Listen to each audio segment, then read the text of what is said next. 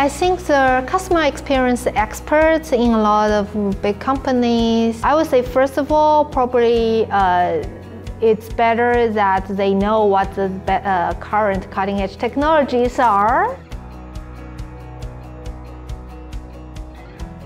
These are some existing work out there, so just be familiar with the capabilities of current technologies. That will be the first important thing. And second is to really calibrate their trust on these technologies.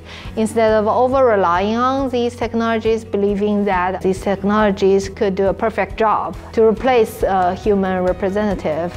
And then that could be a misconceptions. And then understand the technologies, understand the capabilities and limitation of technologies so that they can calibrate their trust and then use this technology when needed.